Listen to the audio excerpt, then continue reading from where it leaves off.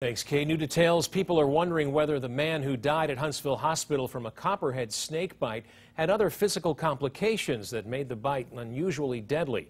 WAAY 31's Sarah Singletary talked to a local snake expert and outdoorsman about copperheads and how you can avoid being bitten. She's live now at Huntsville Hospital with what she's learned. Sarah? That's right, Dan. Earlier this afternoon, Huntsville Hospital did confirm an Oliver Baker died here at the hospital just yesterday. I did some research, and everything I've read today points to copperhead snake bites being painful but rarely fatal, which is why the people I talked to today are wondering what exactly happened.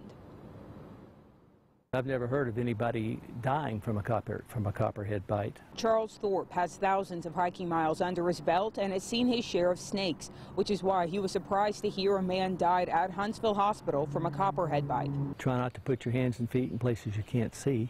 Step over a log or something. I like to peek over the log to make sure there's nothing on the other side before I step down on it. A Facebook post from a man who says he's Baker's brother says Baker was bitten Friday night at the family lake house on Smith Lake. An ambulance service that operates out of Walker County did tell us they responded to a snake bite call over the weekend. His brother says Baker went unconscious within 2 minutes of being bitten and was eventually flown to Huntsville Hospital because there were no beds at UAB Hospital.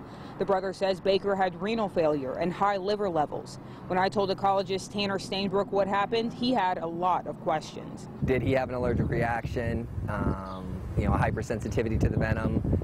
Did he have a cardiovascular collapse which led to multiple organ failure? Stainbrook said this isn't a normal circumstance and that copperhead snakes aren't generally aggressive.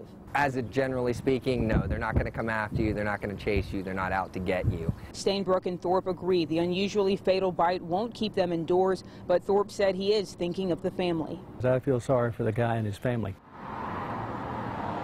Stainbrook added that if you do see a snake, you should just leave it alone, and if for some reason you are bitten, you should get medical help as soon as possible.